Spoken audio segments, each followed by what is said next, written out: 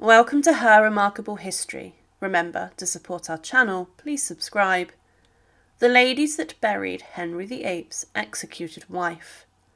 Inside the walls of the Tower of London, on a cloudy May day in 1536, Anne Boleyn, the second wife of King Henry VIII, made her way to the executioner's scaffold.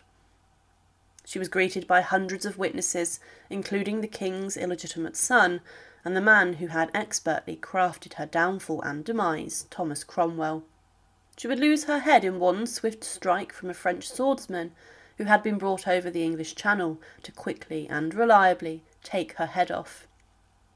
It was a queen's execution, if there was ever one, with expensive black velvet draped everywhere, and Anne today is considered a woman who was a victim of King Henry VIII, her husband.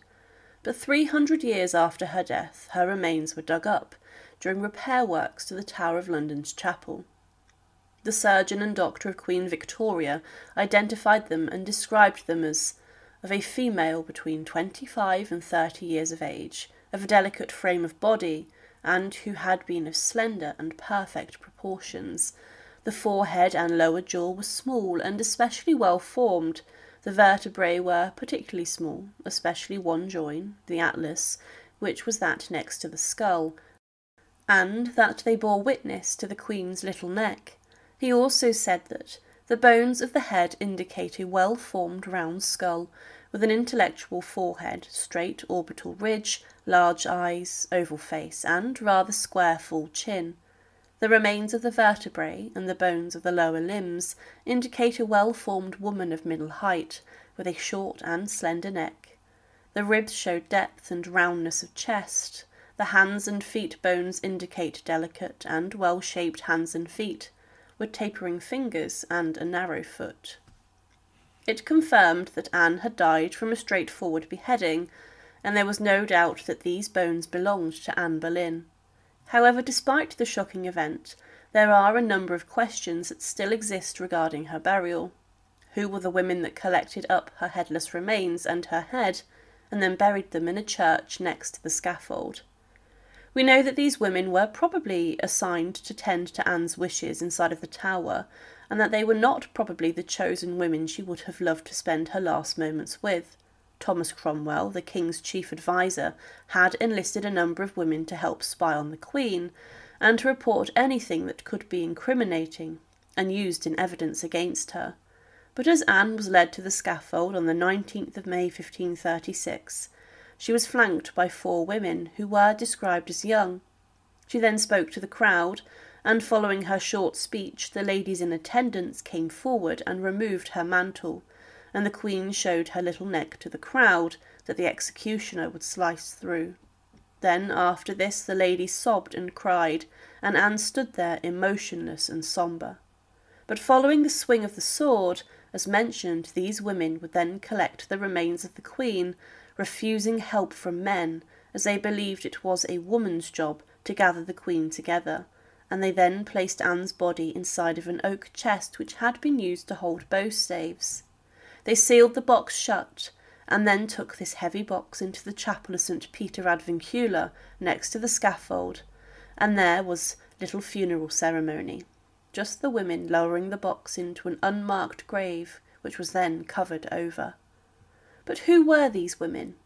Throughout history it's been debated who the women were that buried Anne Boleyn. The first woman, it's believed, out of the 4 in attendance was Mary Scrope, Lady Kingston, who was the wife of William Kingston, the constable of the Tower, who was in charge of her imprisonment. Mary had been present during Anne's trial, and she may have been appointed in the final days of Anne's life by Cromwell to continue to spy on Anne and to report evidence to the chief adviser and her husband. Another woman who was most definitely inside the Tower with Anne Boleyn was Margaret Dymoke, or Margaret Coffin. She was married to Anne's master of the horse, William Coffin, and she was referenced in a letter by William Kingston. Margaret, it's believed, slept by Anne's feet in her final days, showing her loyalty. But another woman who was there, it's believed, was Lady Elizabeth Boleyn. She was married to Sir James Boleyn, Anne's uncle, and it's known that Lady Boleyn accompanied Anne to her trial days earlier inside of the Tower, but it's not known why she was specifically chosen. However, the final woman that it's believed buried Anne Boleyn was Elizabeth Stoner, who was said to have been the mother of the maid, and she, inside of Anne's court, kept a close eye on the other maids of honour and ladies-in-waiting. She was a servant to Anne, and was very well known to her, but there have been other women who were rumoured to have been present, including Mrs. Mary Orchard, Anne's former nurse, as well as Lady Anne Shelton, the sister of Thomas Boleyn. Anne was senior in Henry VIII's court, and she also looked after the household of Princess Elizabeth, Anne's daughter, but it's known that she was not a huge fan of Anne Boleyn. Anne Boleyn was not enamoured with the women whose company she was assigned in her final days, and she was not happy at all. There were many others she would have preferred to have spent her time with, and she had many closer friends, but these women, as mentioned, were not there to be friendly, but to more importantly spy on her for Cromwell. She didn't care too much for these women, but they were considered honest and good. But Anne knew why they were really there. She would have wanted to spend time with the ladies of her privy chamber, but these were not allowed to see her.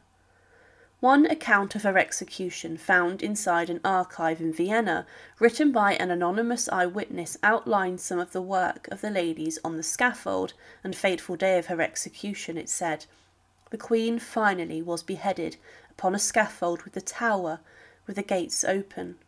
She was brought by the captain upon the said scaffold, and 4 young ladies followed her. A young lady presented her with a linen cap, with which covered her hair, and she knelt down, fastening her clothes about her feet, and one of the ladies said bandaged her eyes. Immediately the executioner did his office, and when her head was off, it was taken by a young lady and covered with a white cloth."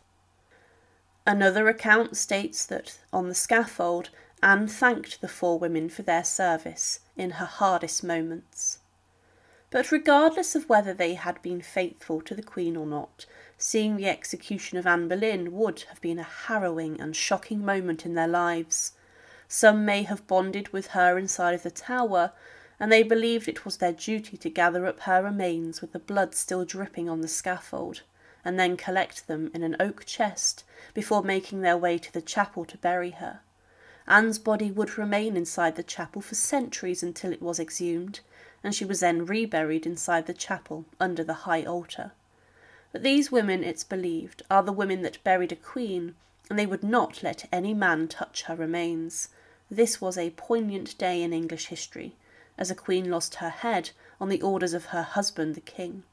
Anne was very divisive as a queen, but her final moments and the brutality of them shocked the country, and even those who hated her were taken aback by the nature of her death inside the walls of the Tower of London. Thank you for watching, and to support, please subscribe to Her Remarkable History. Thank you.